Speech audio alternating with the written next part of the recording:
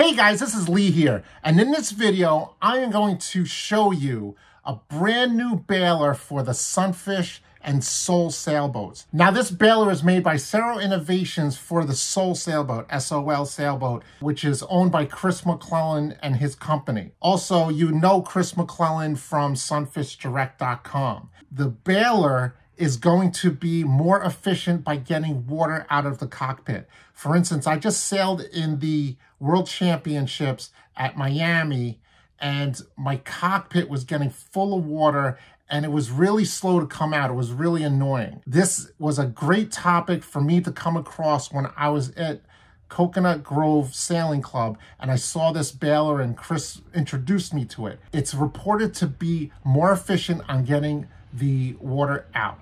Now, the biggest thing about it for racers, it is not a class legal baler. It will fit in the Sunfish. It'll also fit in the Soul because that's what it's made for. But Soul parts are compatible with Sunfish. So everything on the Soul is compatible with Sunfish.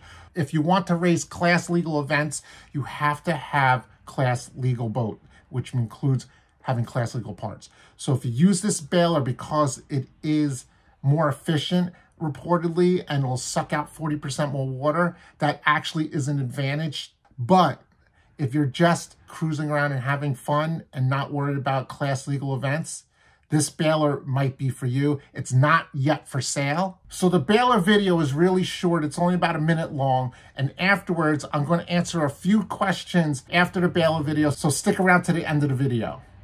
This is, are you calling this a Soul baler, or is this? It's what will be in the Soul. It's a not class legal baler that will fit a Sunfish and a Soul. Correct, yeah. Okay. Because this is the new baler, because the diameter of this is bigger. So it's reportedly, according to Sunfish Direct, about 40% more water can get out compared to, compared to this. If you want to take a look at the holes, see there's a hole here, hole there. You can definitely see the difference. And then because of the hole is different, the thickness of the walls is a little bit thinner, so the ball actually has to be different.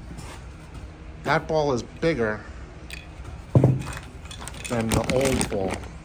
So if you're using the old baler, you have smaller balls than the newer baler. So I'd rather have the bigger ball. It's always good to have bigger balls, right? Okay, so this is not class legal. Is it for sale yet? Shortly here, probably in the next month. Oh, that's cool. Excellent.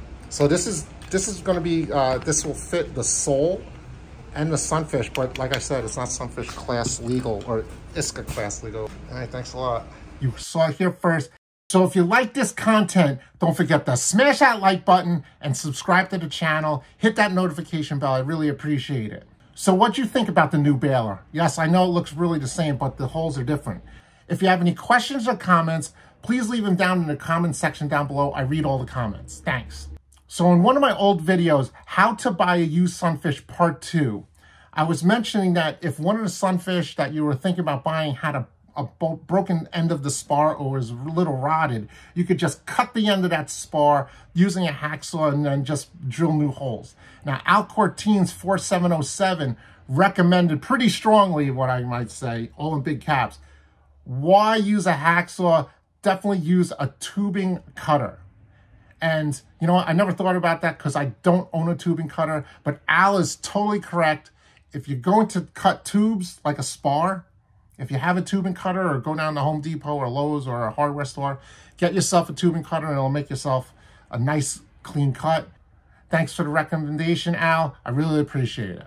So Joan Heinzel asked me from my older video, which debuted the 2-to-1 main sheet. It was 3 new hacks for the Sunfish in 2021. He asked, what was that boom block that you attached to the Traveler that did not look like a normal race light racing, class legal racing boom block? And that's a really good observation, Joe. It was not a Race Light boom block. That was the one with the smaller swivel. It was an RWO branded boom block.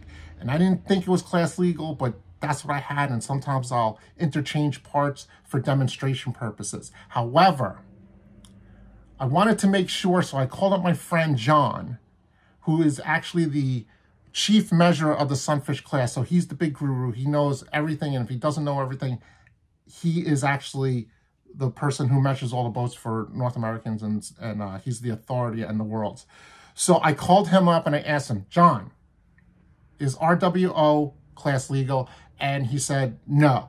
And he actually mentioned that in the last Worlds in Miami, the boom blocks for people who are using 2-to-1s had to been Montes brand or Race Light, which were builder supplied.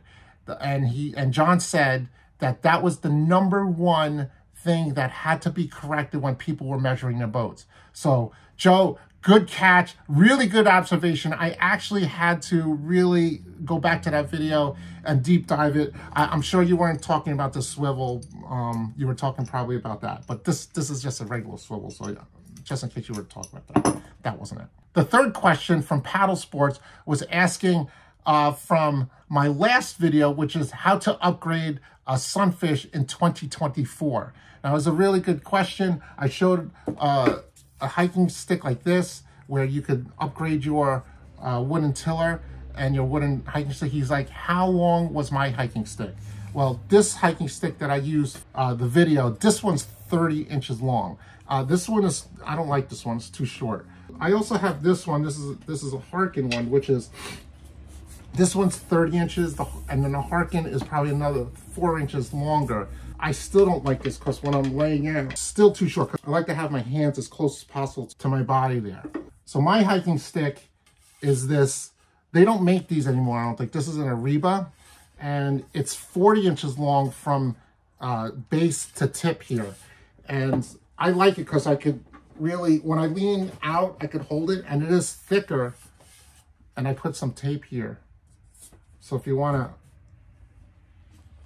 so I like it thicker and a little bit longer. So when I lean back, it really is more comfortable, and it makes hiking a lot easier for me. And it's really to each his own. A lot of people have used this, and I use this on a JY15 or a Vanguard. And most people who use it, they think my hiking stick is a little bit too long, but I think you just have to get used to it. So to each his own. Experiment. It could be 30, 34 inches or 40 or whatever you like. This does reach the block when the rudder's down, so that's how long it is. So if you like that content, don't forget to smash that like button, subscribe to the channel, and if you like this content, check out this video right here. Thanks, and I'll see you on the water.